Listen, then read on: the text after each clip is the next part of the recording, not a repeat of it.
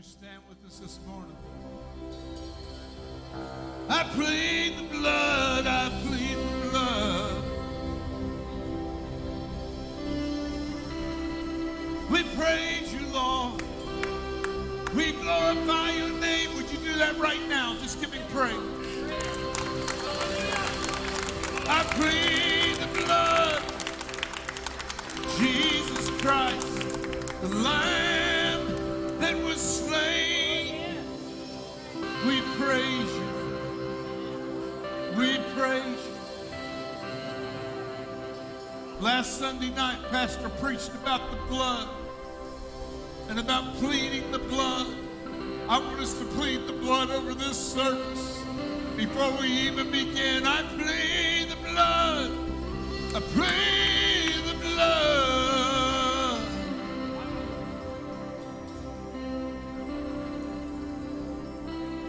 Over any spirit that would be here to mess with us today, I plead the blood. Over addiction, I plead the blood. I plead the blood. Over your healing, I plead the blood of the Lamb.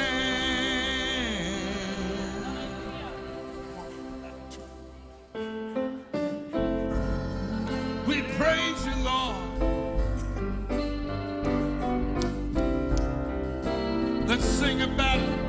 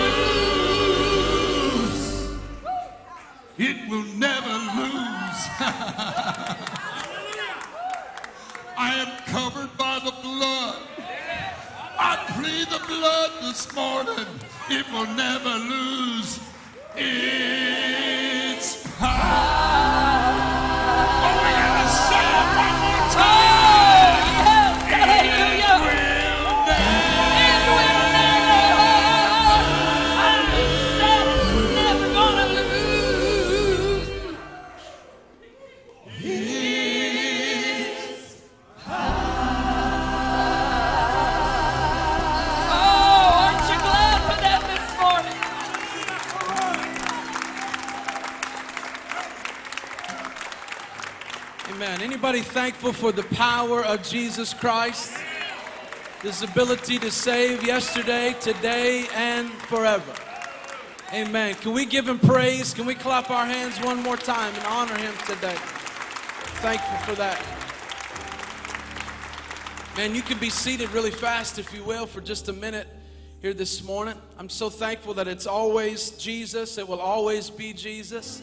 We're thankful for him today, and we celebrate what he's done, what he's doing, what he's going to do. We wanted to invite you tonight, today, or this week has been an incredible week of Vacation Bible School, of serving, loving, appreciating, and loving on our families and our kids. It's been amazing this week to see the average amount of kids that came on our campus was 160. Now there were more than that different nights, but the average was 160, and there were 115, 120 workers here every night. I wanted to do something really fast. If you served this week at Vacation Bible School, I just wanted you to stand up. I just wanted people to see all the people. If you served in any way or capacity this week, just all across the room. Amen. Just an awesome week. I made friends this week, new friends and old friends, and it was just an amazing week. Lives were touched. Young people gave their hearts to the Lord. We're believing that as they give their heart to the Lord, their faith stays in him and they serve them the rest of their life. How many believe the Bible, that he's able to keep them until that day? So I believe that today. So we're so thankful for that. Tonight concludes with our VBS program. It's going to be incredible. They've been working on it, funny skits and songs, and it will culminate with some refreshments and fun stuff for the kids in the gym. So we want you to come and be a part of that, and we're so thankful once again for just an incredible, powerful week, a week we believe will change our church forever. This week it was an incredible time. So we're so thankful for that. If you'd stand to your feet and welcome one another into God's house today. If you're visiting today, we want to tell you something we believe you're home. And so we want you to get involved, get to know each other, welcome one another into God's house. I just want to stand in Jesus' name. I just want to stand. Your word proclaim. No matter what comes my way, no matter what people say, I just want to stand. I just want to stand in Jesus' name. I just want to stand.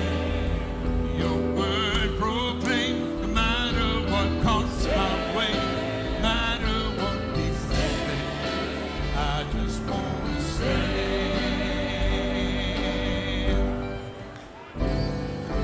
Greater is he who is in me than he who is in this world.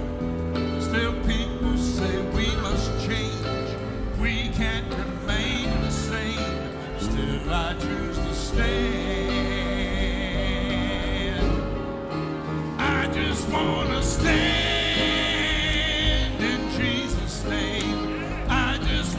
Stand, your word proclaim. No matter what comes my way, no matter what people say, I just want to stand.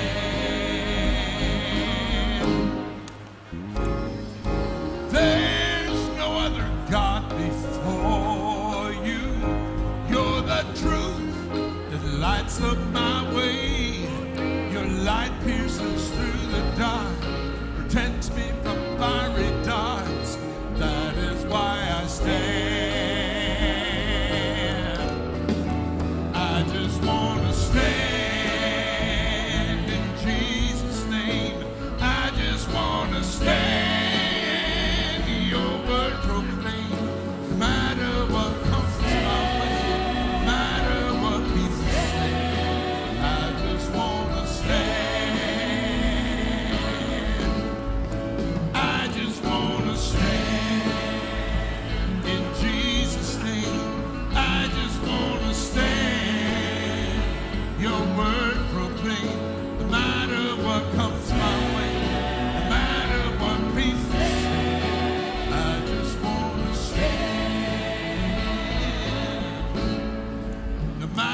what comes my way, no matter what people say,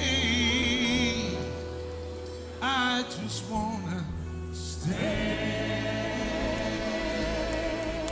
Amen. Give me praise this morning. If you have a need for prayer this morning, we'd like to invite you to come. The staff is going to come and pray for you. We believe in the power of healing. By his stripes we are healed. The blood that Jesus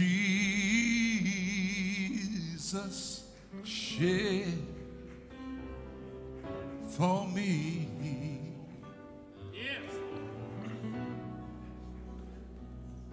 Way back on Calvary, I'm talking about the blood that gives me strength from day to day. It will never lose its power. Oh, because it reaches to the highest mountain. Come on, choir, sing it. Oh, and it flows to the lowest valley. Talking about the blood that gives me strength.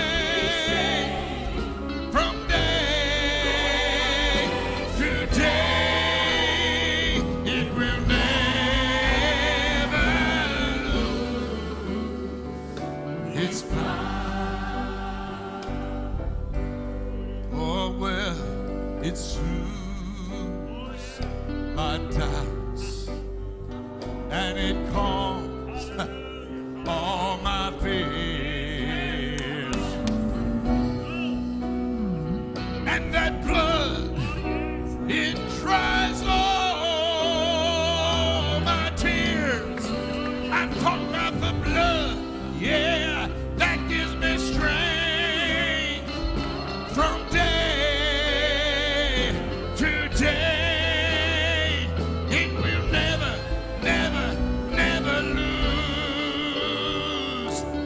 Power. Sing it. And it reaches to the highest mountain. Oh, and it flows to the lowest valley. To the valley, yeah. Talk about the blood that gives me strength.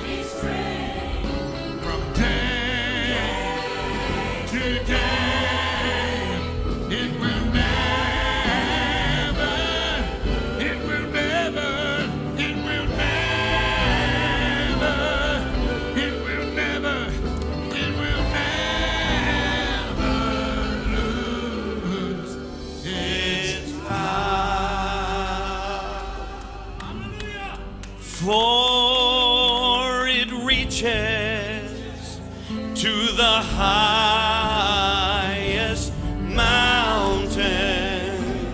You believe that this morning? And it flows to the lowest valley. Oh, the blood that gives me strength from day.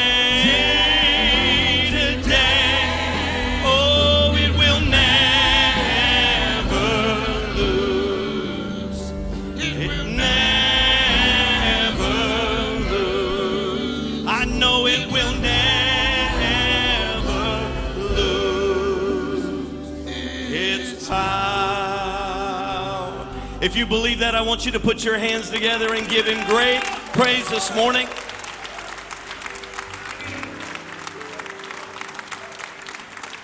You know, if you were here Sunday night, The Lord laid it on my heart. He said, there's a message that's been neglected, but it's necessary for the church today. And it's all that they're singing this morning. I preached a message called Under the Blood. Gary was talking to me. He said, man, you got to preach that again Sunday. I prayed over it.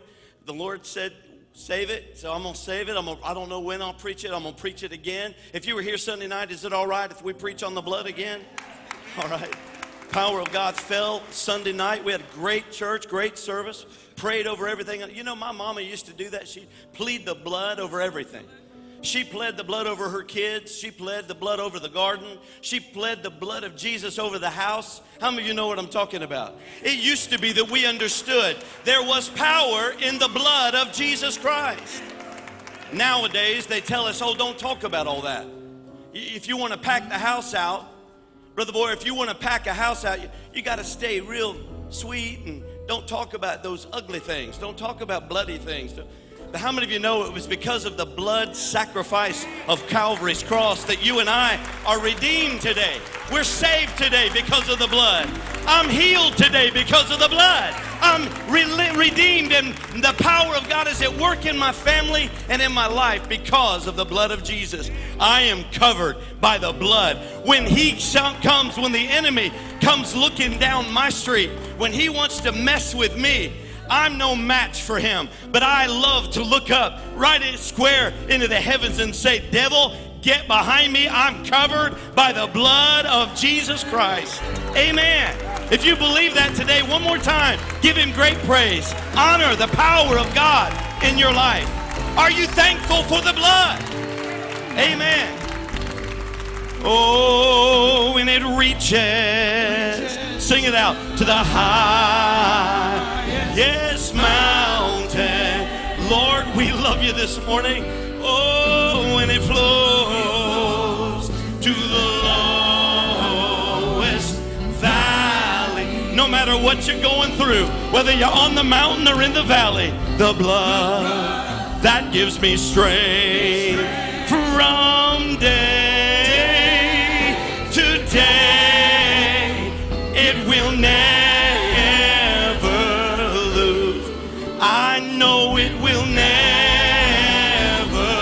lose. I tell you it'll never lose its power. Amen. Won't you lift your hands and honor the Lord one more time? Amen. Praise the Lord.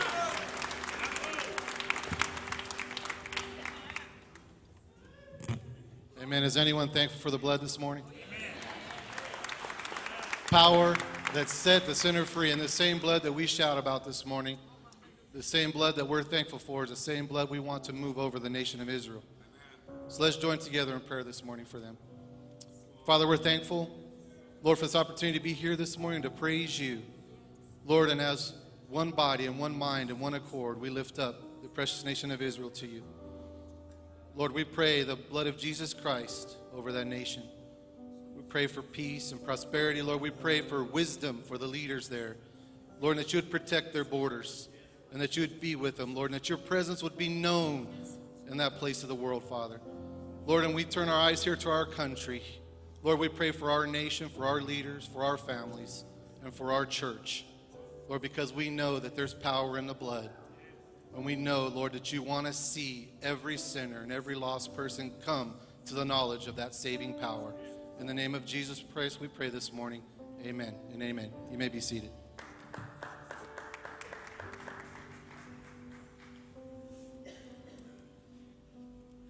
Well, I'm excited to be in church this morning. Now I know what amen. I know what the writer says when he said, I was glad when they said unto me, let us go into the house of the Lord. I was thrilled when I pulled up on the property. I was thrilled when I walked in and heard the music playing. I was excited when we got into the first service, and man, the power of the Lord was here. And I believe he's just here, just as good in this service. And we're going to see a great move of God. How many of you come expecting a move of God? Amen. Oh, goodness. I just looked over and saw a friend of ours who's all the way up from Tornado Alley.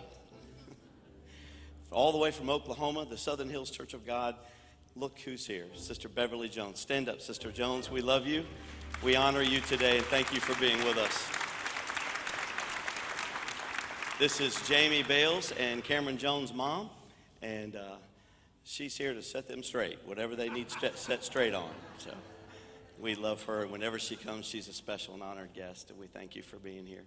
So thankful that you're here. Thank you. I want to reiterate what Cameron said. Man, this week was so wonderful. Every night coming in here and seeing, well, I didn't hear every night. I had a few birthday dinners I had to go to. Thank you again for all the birthday wishes and all the cards and just comments. And the pecan pie I got, thank you so much. It's just precious. But I love you all, and you really, you bless me. And I'm thankful. I actually got a letter from Facebook. They sent me a letter saying congratulations on all the comments that I got for my birthday. So I thought that was pretty. I never got a letter from Facebook before. They wished me a happy birthday. But I appreciate that so much. But it was good to see all the kids here and to see them running around and laughing and praying and singing and celebrating, and all of the workers. Thank you so much. You don't even know. Those kids will never forget this week. It will burn in their hearts for the rest of their lives. Amen. And I'm glad that we love family here. We love children here. And God blesses a church that'll love its people and love children like we do. And so thankful for all that. Now, I had heard a rumor that there were 10,000 kids here all week, so I don't know where they got their numbers.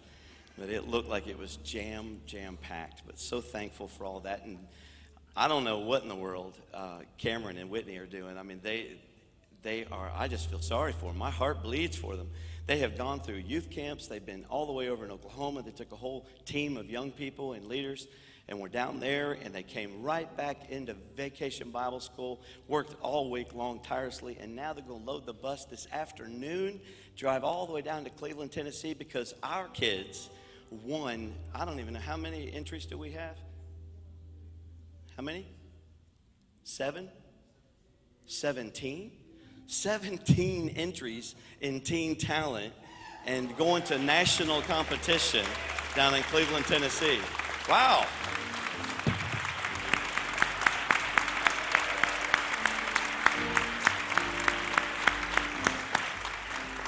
Amen. We're proud of our young people, proud of our leaders, and I am so proud of Cameron and Whitney for all that they do for our church. I just wanted to say, Cameron, we love you. We know you're exhausted. You need a vacation, and we'll work that out.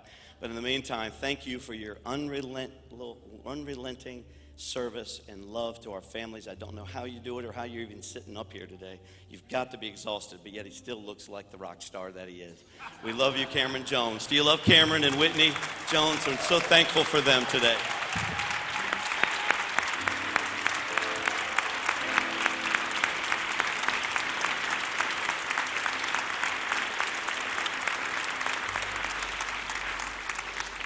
For he's a... Oh, no. God has truly blessed us with them, and we're so thankful for the work they do. I'm telling you, he's the real deal. He's the real deal. Let me just tell you, if you don't know it, he's the real deal, and we love him. Mom, you did good. You've got good kids, and Jamie and Cameron are good, and they chose good. Whitney and Brian are amazing people, and their families are awesome. We love them. Our ushers are getting ready to serve you, and as they come and are prepared, today our offering is going to be going towards something that works missions for our young people, and that is the Youth World Evangelism Action. That's YWEA. Our Church of God denomination raises funds, the youth ministry raises funds for Youth World Missions. So today our offering is going to go to help curtail some of the costs that they entail in sending missionaries to work with teenagers and children around the world. So we want to help with them, our young people, help them to be able to give to this mission project. So if you'll help us today with our gifts, that's where your loose offering is going to go. Of course, we're so thankful, and I don't want it to ever be taken for granted that we appreciate you who are faithful to pay your tithe. Leaders and pastors, they're expected to, and they do that in obedience to not only the Word of God, but they also do that in accordance with their participation in ministry here. But you choose to obey God. And I thank you for that. I honor you that you trust God's word, that you understand the way his kingdom economy works. By you doing that, the Bible's clear to say You give, and it'll be given to you. How many would testify today and say, Pastor, since I've learned to be a giver, I have known blessing from God? Amen. Amen. So we're thankful for that today and honoring you. Coming, as soon as we're done praying, is 2 of our national teen talent entries. We're going to, over the next several weeks, we want every one of them that go to national competition, we want them to present to you their piece. Because of all the mission trips and the things that happened, we kind of got behind a little bit. So we're starting this morning, and over the next several weeks, you're going to be hearing from our young people and seeing the talent that they're presenting at the national competition. Please keep them in prayer. All week long, our kids will be competing nationally, internationally, not just Ohio. They're literally going to Tennessee to compete internationally. Countries all over the world, the young people that have won their state and regionals will be coming together in Cleveland, and I'm just believing our kids will do their very best. That's all we require. Do their best, and when you hear them and you see them in action in their dramas and different things they do, you're going to be so proud of them. Today we have 2 entries. It's going to be, where's Luke? Luke and Chloe Baker are singing a duet at the national level, and they'll be competing, and they're going to come and blow you away with their entry. I sat mesmerized in first service and can't wait for this one. And then the state winner for female vocalist of the entire state was our own Kaylee Childers. And so she's going to be coming to minister in song. She'll be singing her song that she's going to be competing with nationally and now against all the other female vocalists in the whole world. So you keep our young people in prayer, as again, we'll be showing you different entries every week for the next several weeks. And we're very proud of all of our young people. So they're going to come as soon as we pray. Father, as we come before you, we thank you. Lord, you continue to bless our efforts, our church, for the work we do around the world. We thank you for missions. We thank you for our missionaries. We thank you for the way the church responded last Sunday to our missions giving to Paraguay. But Lord, this morning we're giving to Youth World Missions around the world. We ask you to use our gifts, touch to meet needs and to minister to the projects they're in and the way that God, it reaches people for the gospel of Jesus Christ. We honor you today, and we're thankful to be a part. Thank you for those who are faithful to pay their tithe in obedience to your word, but Lord, understanding the privilege and the honor that it is in our hearts and lives.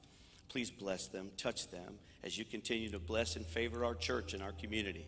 So we desire to do nothing more than to present the light of Jesus Christ to every human being walking in this community. We thank you for the privilege to be used by you. In Christ's name we pray. Amen. Luke and Chloe.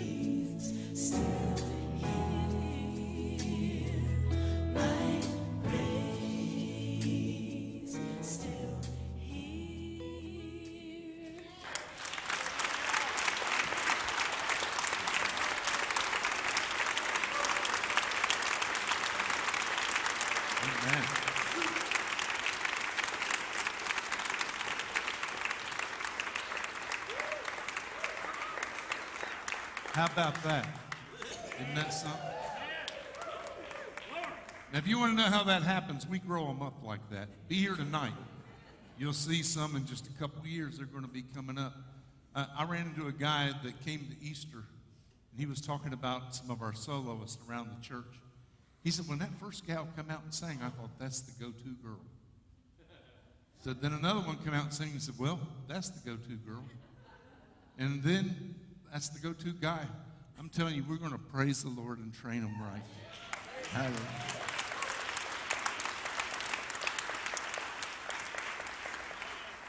I love it that my mom and dad kept me in church even when I didn't want to go. Can you imagine me not wanting to go to church? Yeah, I was there. But they took me and put me in there and just invested so much in me. And I want to thank all the moms and dads who do that. And all the youth leaders. Miss Linda, on Wednesday night, she has a children's choir at 6:30. And it's a great thing. We've been doing generational worship. We're going to do that again in a few more weeks. Those kids, I love it when they're standing beside me and they're praising the Lord and worship. Lord.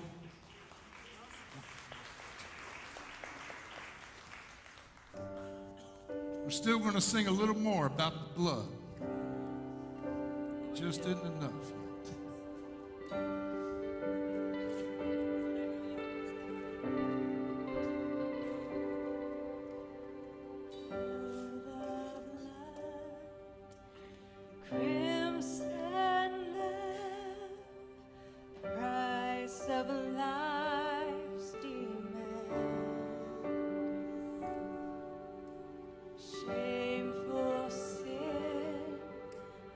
Placed on him the hope of every man.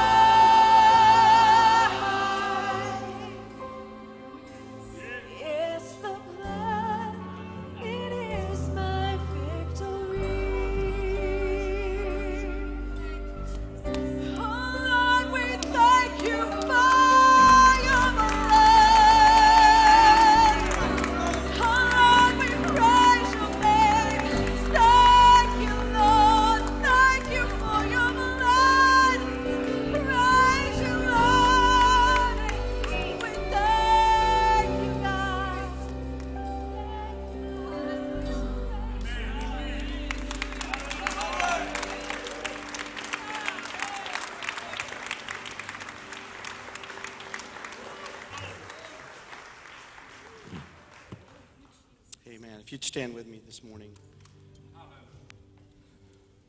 Thank you, Missy. Choir, thank you. Boy, doesn't Missy Boyer have a wonderful voice. Anointed of the Lord.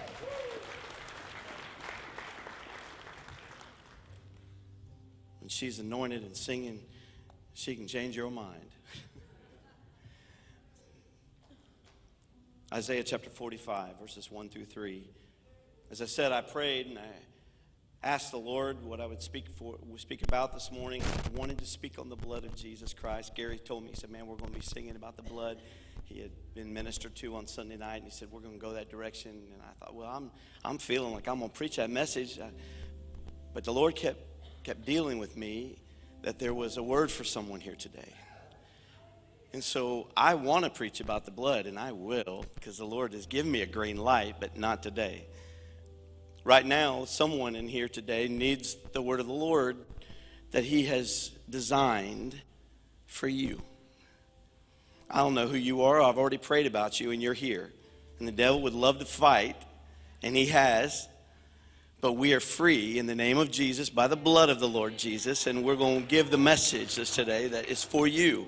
So I want you to get ready, because if I've ever stepped up here and I believe that every time I step up here, I've got the word of the Lord. But I'm telling you this morning that I've got a word for somebody. And here's what I'm going to tell you. I'm going to square it right from the very beginning with the title of the message. The Lord spoke into my spirit, and then I had to go put the message together. But he first said, I'm going to bring treasures out of their darkness. I'm going to bring treasures out of the dark place in your life today. Isaiah chapter 45, verses 1 through 3. I'm going to read from NLT, and then I'm going to read some from the NASB, KJV, New KGV here. This is what the Lord says to Cyrus, his anointed one, whose right hand he will empower. Before him, mighty kings will be paralyzed with fear. Their fortress gates will be opened, never to shut again. This is what the Lord says. I will go before you, Cyrus, and I will level the mountains. I will smash down the gates of bronze and cut through bars of iron.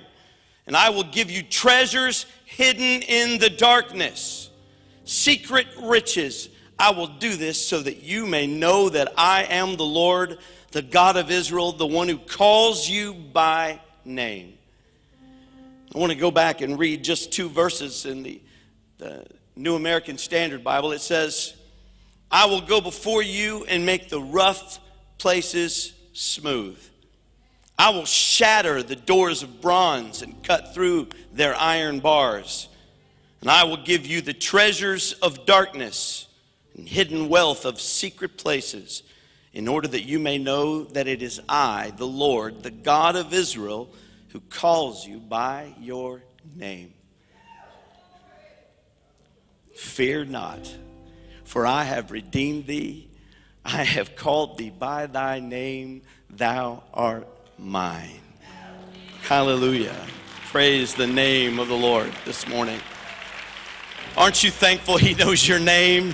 Aren't you thankful he knows right where you are? He knows where you're going. And it can be the dark of night for you this morning, but I'm telling you, he knows right where you are, and he's got treasures coming out of the darkness that you find yourself in today. Can you say amen one more time? Give the Lord a grand applause of praise.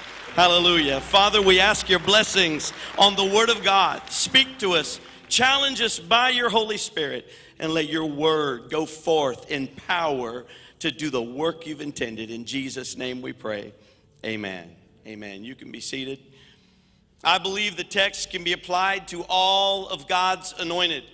Certainly everything that was said to Cyrus we know applies to Jesus Christ. He was, the Spirit of the Lord is upon me, and he has anointed me. We know Jesus is anointed. But we also know that while Jesus was anointed by God and anointed with the Holy Spirit, we know that when he left the earth, he did what? He gave us the gift of the Holy Spirit in John chapter 14 and verse 16. Now we know all Christians are anointed. You know what that means? That means that this word that I just read to you applies to your heart, to your life today, this morning, if you'll just understand that and comprehend what I just said to you. if you'll take that into your spirit and understand and know, treasures out of the dark season, the dark time of your life. Now, I know you're here today because I've already prayed you through. I know that you're here to receive this word from the Lord, but what you weren't expecting is that you thought that by going through this dark season and this time of confusion when you don't really understand what your next move is and what God is doing or where he's been, you're looking at all your circumstances and you're not seeing anything that resembles God. That in the middle of all of that, God is working a plan to bring treasures of his wonderful bounty into your life and to mark you as the anointed, which is favored and blessed of God. Do you believe that? Amen. We are the anointed. 2 Corinthians chapter 1 and verse 21 says, now he who establishes us with you in Christ and has anointed us is God. God holds the hands of the anointed ones. But look at what that verse says to us. It says that he opens the gates and they are not shut. How many of you need a few gates to open in your life? You need a few opportunities. You need a few things that have been closed or you feel barricaded from, you feel fortressed around. You need a few things to open up for you. God is working in the dark time of your life to open the gates, and they are and will not be shut. It says that he will take the crooked places and make them straight. Have you got things that have not been going exactly right? You feel like you're moving left and right and you're not sure, like a maze you're working through this crooked place that you find yourself in. God is going to take the crooked places in your life and make them straight. He's going to take the rough places that you are going through right now. You need to receive this word. I feel anointed to give it to you today. The rough places in your life, God is going to make them smooth. God is working a plan in your life this morning. Do you have any crooked places? It's a wonder. God breaks in pieces, it says, the gates of iron and brass, those things that have barricaded and prisoned, whether it's your family you're praying for, your daughters, your sons you're praying for, your husband and your wife, whatever the situation might be that you feel helpless in right now, hopeless in right now, God is going to completely smash through every gate that is holding you back from the treasures that God has for you. That's where we get the wonderful promise of Jesus when he spoke to Peter, and Peter jumped up sitting around the fire and said, who are you? You are the Christ. You are the Son of the living God. And in that moment, Jesus, as thrilled and proud as he could be of Peter, he said, flesh and blood has not given that to you, has not revealed that to you, but my Father which is in heaven. And he said, and on that truth, Peter, I am the Messiah. How many of you know there's no question? It's not another God or another road. It's one road and the one person, and that's the Lamb of God. That's Jesus Christ. He's the way. And when we understand that, and we truly believe every word that he says, he went on to say, and on that truth, I'm going to establish my church, build my church, and the gates of hell will not stop you. I could use the King James right there, and the gates of hell shall not prevail against you. But it basically means the gates of hell themselves, the very gates will not prevent you, will not stop you from marching right into a dark place to get the treasures that are there waiting for you and your family. I'm believing that this morning. Treasures in the darkness. God's going to bring treasures out of your dark season. You sit back and you say, God, I don't see anything. You're frustrated. You don't know what's going on. You can't figure out the plan. You're looking for signs to show you whether God's even in this or not. Let me clue you in on something. If you belong to God, God's in it. I'll say that again. If you belong to God, then you can trust and know today with a shout on your tongue that God is in it. He is in it whether the light is shining bright and you're on top of the mountain or you're weeping down in the valley in darkness. You know with every confidence of his word that he will never leave you nor forsake you. He will go with you all the way to the end. God is with you. He's in it. And here's the word. I wrote this down. Your darkness has a treasure hidden in it, and God is bringing it to you. Well, about 4 people got that. Your darkness has a treasure in it. Oh, I'm frustrated, Pastor. I can't see clearly. I'm flying in the dark. You know, I thought of my brother-in-law, Steve, when I thought about this and I was writing in my notes. I thought, you know, he's a pilot, and, you know, I'll ride with him during the day, but I don't know whether I would ride with him at night. You know, I have trouble with a pilot at night. He's a pilot, and he flies great. He's very safe, and he's very good. He's got many hours in, and I'd go with him anywhere. But at night, I might be a bit nervous because you can't see anything, you know.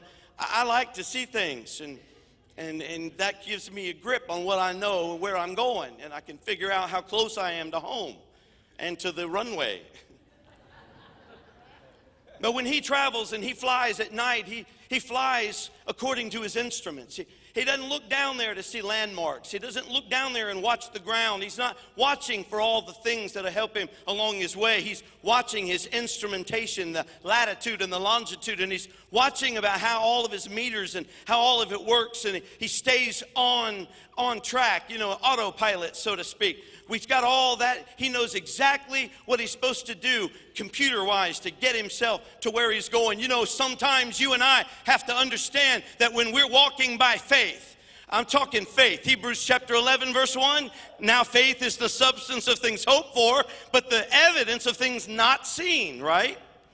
Sometimes when we're flying, if you will, by faith, we have to trust our instrumentation. And here's what I know. This is all the computer you'll ever need to get where you're going. God has got treasures in dark places, and he'll get you home if you'll trust him and follow after him completely. But we've got to trust in the Lord, his anointed. You're frustrated. You're trusting the word. You're flying by the instruments and not by sight, by faith. While the season you're not seeing is yet fulfilled, you're moving slow, you feel awkward, you feel unsure, you're not sure what's going on or where you're at or what life is going to give you next. You're not even sure what steps to take. Do I go right or do I go left? You're walking in a dark place. Isaiah talked about that when he said in chapter 50, he talked about how, what do you do when you've obeyed God, when you've followed after God, you've followed the commandments of the Lord, and you've trusted him in all your ways. What do you do when you see no light and you have no clear word? What do you do? Isaiah said, that's when you just trust in the name of the Lord and put all of your weight on who he is and his reputation. How many of you know he's never lost a battle yet? He's not lost a battle yet. God wins every time. And you and I, your faith is not misplaced. You may go through seasons of trouble. You may find yourself persecuted. I love the song that Kaylee sang this morning. I may have felt like I've lost my way many times in life, and people have disappointed me. They do that all the time. But you know, I have found that I have never lost my hope, my faith, or my praise, because God has always been there, and he will always be there. That's his promise. Treasures are coming to you. But man, sometimes it can almost feel like you don't know how you're going to survive. You don't know how you're going to make it. And I believe there's people here today. I've already prayed this through. I believe that you're here and that you're going through a season of darkness. You're going through a time when you can't see what God is doing. And everything, when you can't see what's going on, it manifests itself. Things manifest. It gets larger than life. You think things in the darkness. You see things that are not normally there. It gets bigger and bigger and bigger. Sounds, things you hear, people saying things, people not saying things. It just becomes a struggle for you. You know, I gave the example in the first service about, you know, at nighttime, you know, living in my house. You know, if during the day, if I hear a dog barking, I'm gonna think, well, there's a squirrel in the backyard or he's chasing a bird. But at night, if I hear a dog barking, I'm like, burglar. I'm looking out the windows. I'm looking out, pull out my trusty little cap gun. In the night, fear manifests itself. It's larger than it should be, when we don't know what's going on, when we can't figure it out, when we can't see and we feel like we're walking in darkness. It's in that time that the fear and the frustrations and all of the things that speak against the promises of God begin to manifest themselves against you, and they begin to attack you, and the enemy will use the fear and discouragement, the enemy's number one weapon against the child of God. Don't let the enemy discourage you. Don't let him get you down. You're never defeated. You are a conqueror through Christ. The blood of Christ causes you to be an overcomer, not just a few good times, but every time you get up in the morning, lay your head on your pillow at night, you belong to God and you're victorious. Treasures in the darkness. We know this from God's word. But there are fears and awkwardness that comes in a season of not seeing.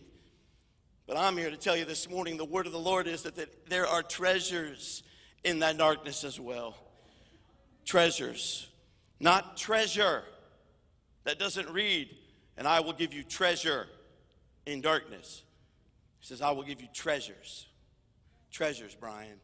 You go through a season of cancer and you don't know what's going to happen. I'm telling you, you come out of that and you hold on and you stay true, and God will bring treasures left and right, things to celebrate, things that you would not have had otherwise. There's an intimacy that comes with those who will trust God in the dark place.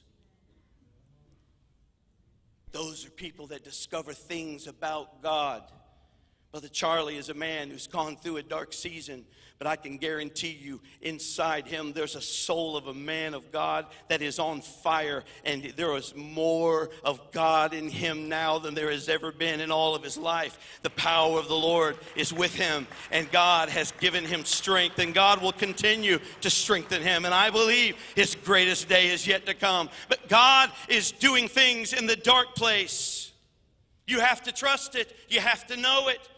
And there are things that will only happen as we trust the Lord through the dark season.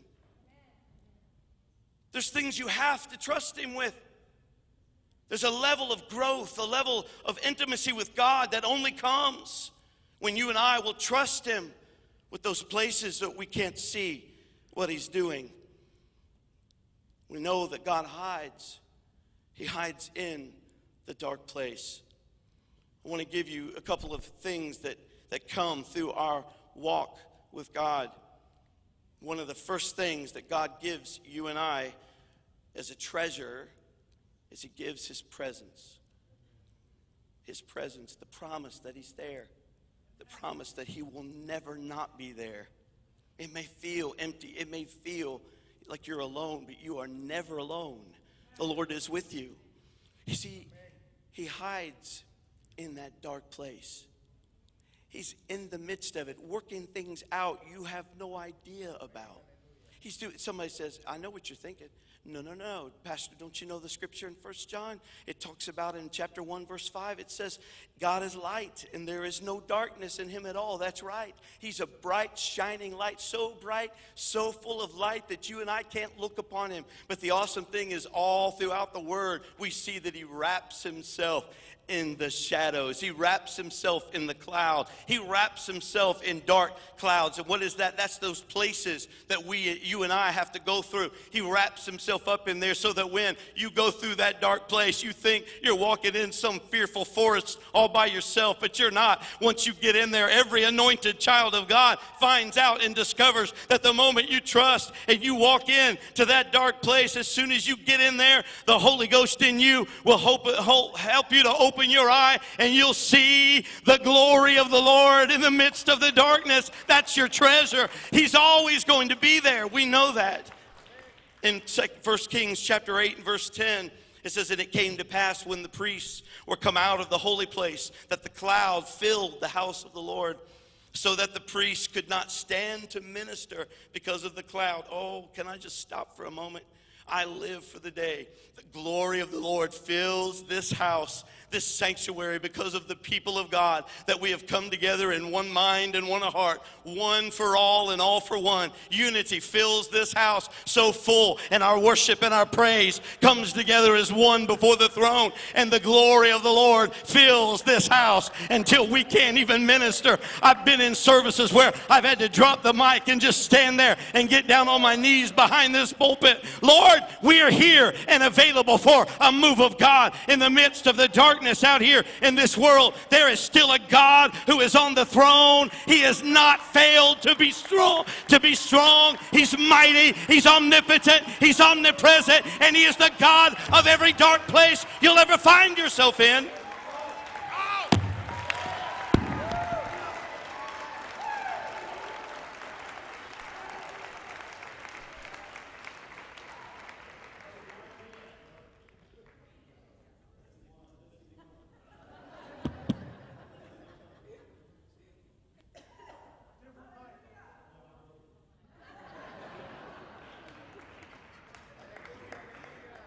Number one, there we go. Lord, forgive me. He wraps Himself in the dark clouds. He wraps Himself in the darkness of your life. I get excited about that because I know, man, I've seen some dark places. I've gone through some dark times. And when I look back over my life, I remember it was through those dark places that there was a revelation of Him given to me like that I had never seen before. There was intimacy with Him, and there was worship with Him. There was a presence with Him I had never seen otherwise. I walked away from the cemetery just like you did, and I thought that was going to be the saddest day of my life. But I can tell you that joy comes after the weeping. He always comes through, bringing treasures in the midst of the darkness. He's a God of His word, and He will not fail you. He will not fail to be there for you if you'll look to Him right now. As a matter of fact, don't you feel Him? He's right here in the middle of this service. He's tapping you on your heart's door, and He's letting you know there is promises of treasures in the midst of the darkness. If you will not fail to trust Him, and you will not give in to the enemy's discouragement, you will not give in to the enemy's lies and deception, if you will stand flat-footed as a child of God before the throne of God and declare to the enemy, get behind me, Satan. I am an overcomer. I am victorious. I am a winner, and I have the prize, and it's right in front of me. Amen. Clouds, Psalm 97, verses 1 through 6. Clouds and darkness surround Him. Righteousness and justice are the foundation of His throne. A fire goes before Him, burns up His enemies round about. His lightnings light the world. The earth sees and trembles. The mountains melt like wax at the presence of the Lord, at the presence of the Lord of the whole earth. The heavens declare His righteousness, and all the people see His glory.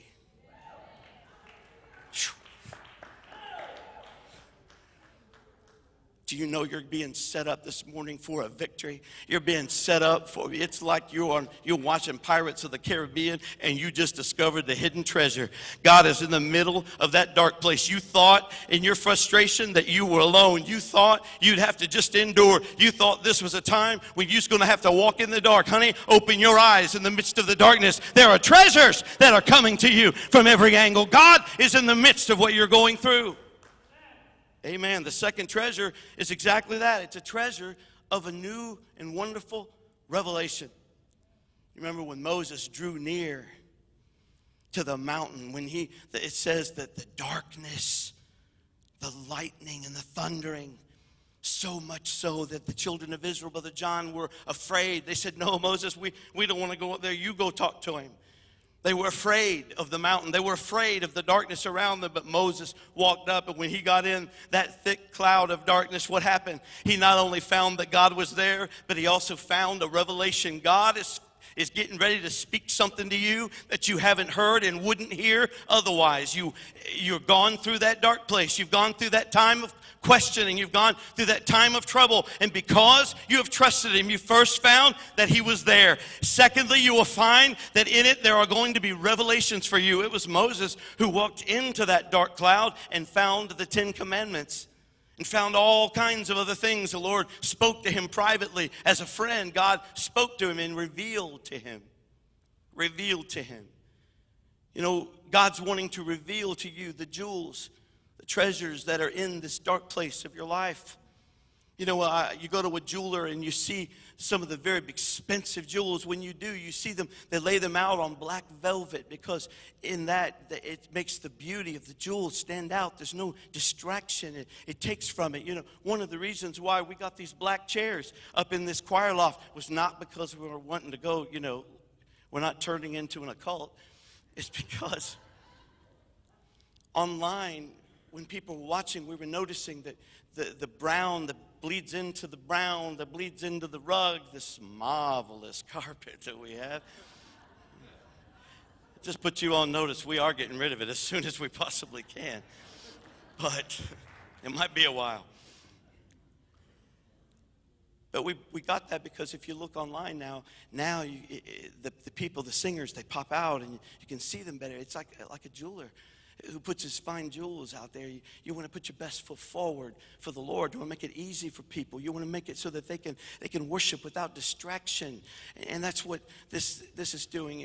God wants to reveal to you. He wants to speak to you, but he's got to remove all the distractions of your life. And so sometimes he puts you in a dark place so that you'll seek him. Sometimes he puts you in a dark place so that you'll confront him, and you'll get on your face before him, and you'll check out your life. You'll examine yourself, and you'll lay before him prostrate. I've gone through difficult times. I remember as a young man when my mom had gone through a horrible situation where she had lost a child, and there was things going on physically inside of her, and she was hemorrhaging, and she was losing all kinds of weight and lost all kinds of blood. She was almost dead by the time we got her to the hospital, not knowing what was going on. And I remember I was only about 12 or 13 years old, and I remember that all I could think of was what my mama would do. And I went in the restroom at that hospital, and I got in one of them little stalls, and I started just seeking and praying God. At 12 years old, I started praying God, asking him, heal my mom. Please show the doctor what to do. Lord, I can't lose my mama. I'm only 12. You got to heal her. And you know what? He brought her out of that. But I know that in that dark season and in that time, whenever we find ourselves there, we'll find that that's the time. That's the time, Vicki, when we got to serve the Lord, when we got to seek God. Our faith is put to the test, Elaine, when we find ourselves needing to have faith for a healing and for a deliverance. And it's in those dark places. You may regret them. You may not like them. They're uncomfortable and they don't feel too good. But if you'll embrace what God has allowed in your life, there are going to be treasures out of it that are going to bring revelation. It's going to bring secrets of the kingdom. It's going to bring an intimacy with God that you would not and could not have otherwise. Promises, treasures, revelation. All throughout the Word we see where these things were given to us. And then there's another treasure. Something for you to understand about the dark place.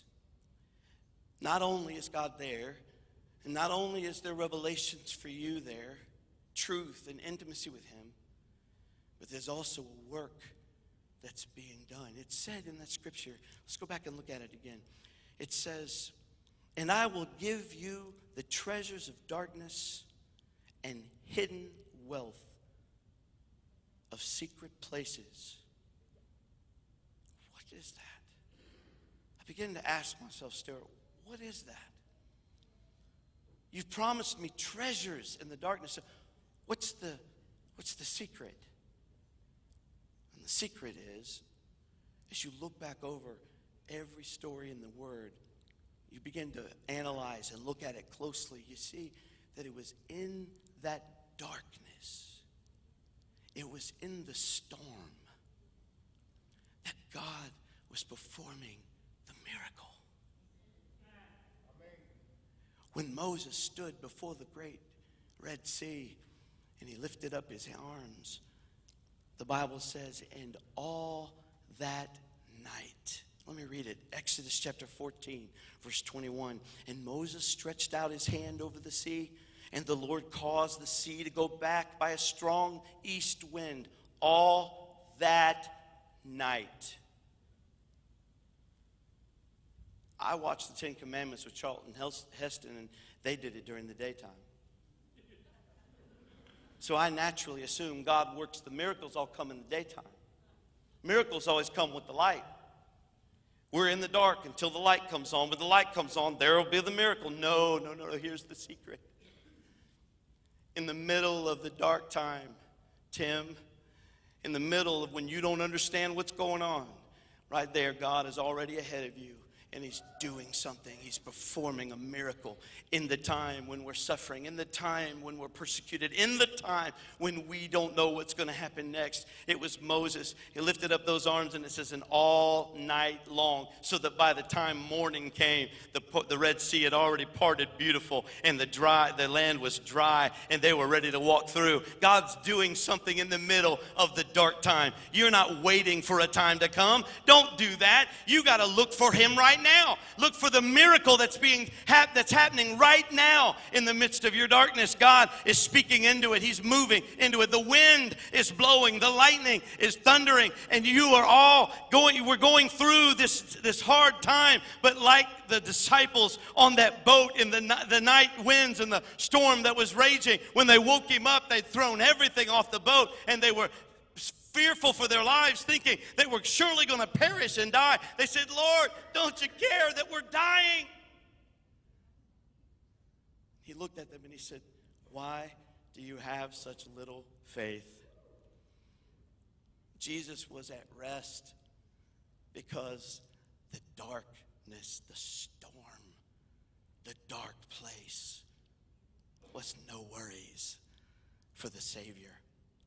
How many of you know this morning, it's no worries for God now, what you're going through. It's no worries. It's no stress on you. He's not panicked and nervous and needing an anxiety pill. He's not sitting on the throne wringing his hands, wondering, talking to Gabriel, what are we going to do? I don't know what we're going to do. No, how many of you know God is God and he's on the throne? He knows exactly what's happening. He's got the minute. He's got the second down. He knows exactly when your mourning is going to turn to dancing. He knows exactly when you're weeping is going to turn to joy. And he knows the moment that you're going to walk out and be celebrating. He already has seen your dance before you've ever got there. God has already started the music playing for the celebration that's coming to your house. If you'll just stand this morning and say, God, in the midst of my dark time, in the midst of this confusion all around, I'm going to trust you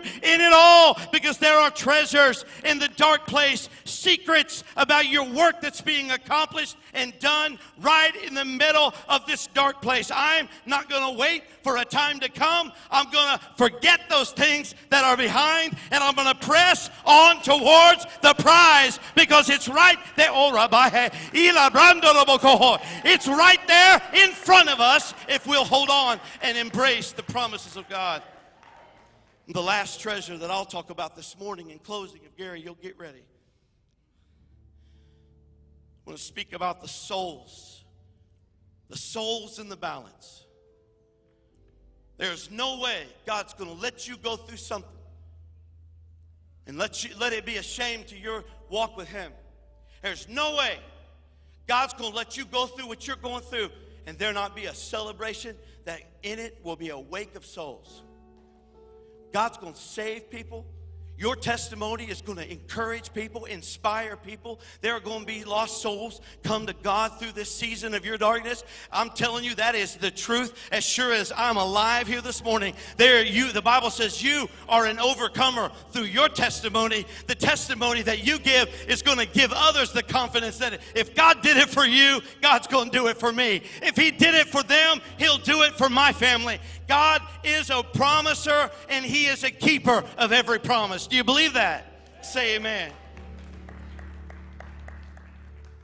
Sometimes God sends you into the darkness for others. They're bound up. They're in prisons. They're wrapped up in drug abuse, alcoholism, pornography, illicit relationships, and immorality of every kind. That's why, as a pastor and as a youth pastor, I always carried an attitude, and I carry it with you. I carried it with young people when I did that for 18 years. I will never, ever, ever give up on you. I will never mark you off my list. I will never write you down as a hopeless cause. I will never check you off and work with all the good kids. I'll never do that. I will chase you down. Because you know what I found out? The word tells me that the Lord will crash through every gate and brass and iron gate that stands between me and you and the promises of God and the power of God. He promises that he'll crush everything that's entrapped him, anything that's entrapped you. I'm not going to give up on anybody. I'm not going to walk out on anybody. If I've had one testimony out through the years from young people that have went on to do one of the young people that caused me more grief, she knows it. I'm not saying a word against her. She would laugh right now if she heard me, and she might be. She moved away. She lives in Florida. She gave me what for? She took personal credit in all the gray hairs I had in my head. She named them. These were hers. I'd find her on my doorstep early in the morning. She'd cry, and we'd work through situations, and we'd pray, and then she'd get mad, and she'd go off, and I wouldn't know what she's doing. And then she'd call me, and we'd talk. And sometimes she'd curse at me, and sometimes she'd tell me to get lost and to quit, and I never did. She was mean. She persecuted me. She talked bad about me. She did all kinds of stuff. And you know what? I just kept loving her. Kept loving her. Because I knew she wasn't rejecting me. She was fighting against him. So my job as a pastor and as a leader was that I was going to support her. I was going to be there for her no matter what. And that was hard sometimes. It was a dark season. But in that dark season, and she gave me this part of my preaching this morning because I went to my office after first service, sat down at my desk, right across my phone, this same young lady that is leading worship teams of thousands today. Leading worship with her husband in a group down in Florida. Thousands go to their church. Coming out with a brand new live CD of worship music. And she texted me and she said, Dad, I was watching this morning about treasures out of darkness. And she said, I'm so thankful you never gave up on me. Treasures in the darkness. She started going on about how she had been studying the book of John, and she was doing this, and she just preached to me. And I told her, wrote her back, I said, I'm smiling right now, getting ready to go out to service number 2. I said, thank you for blessing me today. You don't know what you're fighting for. You don't know what your struggle is all about, but I guarantee you it's more than just for you. There's somebody else that's in it. If you'll stay the course, if you will fight the fight, if you won't give up the faith, if you'll stay true, God's got something for someone else, and it's going to be a treasure. Oh, don't you think that text is a treasure? That's a treasure for me. I didn't get it for 10 years later, but man, it's a treasure to me. God's got them for you. As a matter of fact, that was a fresh word for you this morning. So guess what that means? God don't send you a word unless he's doing it right now. He's fixing to move right now. The wind is blowing, but guess what? In the middle of all that wind, the treasures are getting ready to be discovered. God's going to start laying them out in front of you one by one. He will not allow you to live in disgrace or shame and be his child. The word says his seed will never be out begging for bread. In the name of Jesus, his children will never be out begging for bread, hungry and famished and disgraced. God's going to take care of you this morning. Stand with me.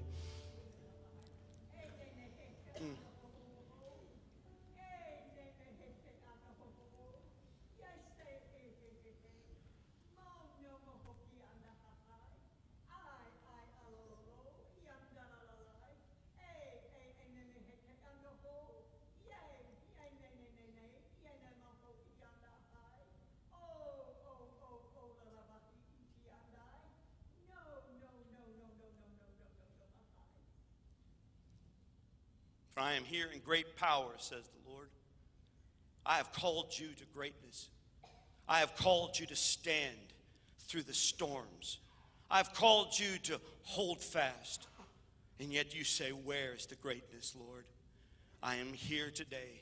I want to affirm and to confirm my strength in your life, my calling upon your life. My riches are right before you. I have more than you will ever need. You need only trust in me. Cling closely to my spirit and know that I am leading you, says the Lord. Trust me in this season and watch what I do on behalf of the heavens and the promise that I have given to you, says the Lord. Hallelujah. Would you lift your hands and honor the Lord this morning? Just honor the presence of God. If you're new to our church, we believe in the gifts of interpretation and the gifts of tongues and interpretation, and we have experienced that in our congregation this morning. We believe in the power of the Holy Spirit that's here in our midst, and he's doing a work. He wants to touch your life, and he wants to transform and change your circumstance. God wants to do what he said he's going to do.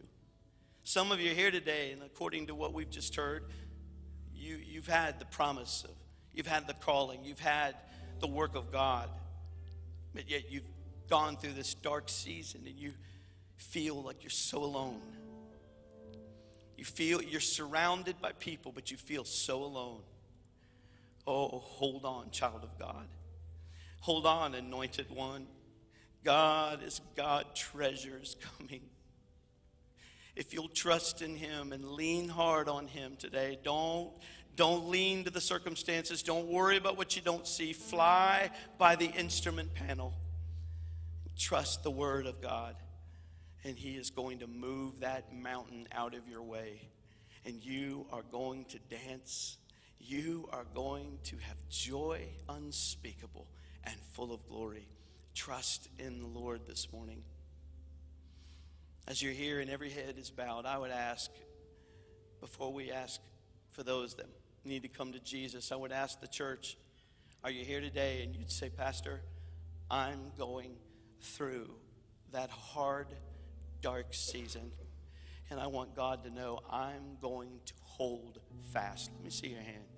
I'm going to hold fast. I'm not giving in. I'm not going to shut down. I'm not about to let the devil win. The prize is right before me, and I'm going to hold to it. Amen. Thank you. Are you here today and you'd say, Pastor, I don't have Jesus. I haven't prayed that prayer to receive him into my heart. I'm fighting all alone, and I want to fight with him. I want him to be the Lord of my battles. I want to trust him today. Are you here and you need Jesus? You need to pray a prayer to receive the Lord into your life. If you're here, would you just slip up your hand and write back down? We're going to pray with you today. God bless you, son. God bless you, sir. Is there anyone else? I need Jesus today. I don't want to leave without him. I want him in my heart. Is there anyone else? Anyone else at all? Wait just a moment. Thankful for these that have lifted their hands. We're going to pray that prayer first, and then I'm going to invite everyone down for a closing prayer.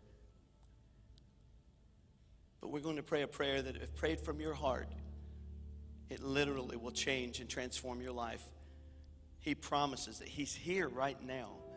So he's going to change your life through this prayer. It isn't the prayer. It isn't magic. It isn't a formula. It's from your heart. If you pray this from your heart, God promises a change in your life. He's going to become the Lord of your life. So I want you to pray it with me, and everyone else, if you would, let's pray this together. We like to escort our people right to the throne of God.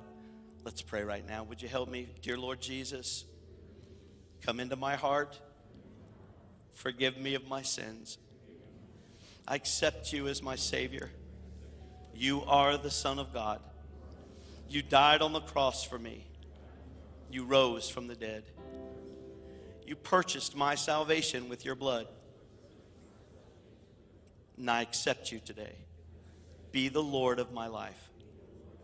So according to your precious word, that simple prayer, as a confession and a belief in my heart, means I'm saved. I'm a child of God. In Jesus' name, amen. Amen. Praise the Lord. Would you come? I'd like everyone, as many as can, if you'd step out and meet me in the altar. We're going to pray together. about these dark seasons in our lives where you may not be going through it, but you might be getting ready to. Maybe you've come through it and you're ready to be used of God. I want you to come and let's agree with our brothers, our sisters. Some are going through it now and they need your support. So we come together. Would you just lift up your hands right here in the altar? There's no reason to wait. Let's just believe the Lord. Lord, there are many here today going through that dark time.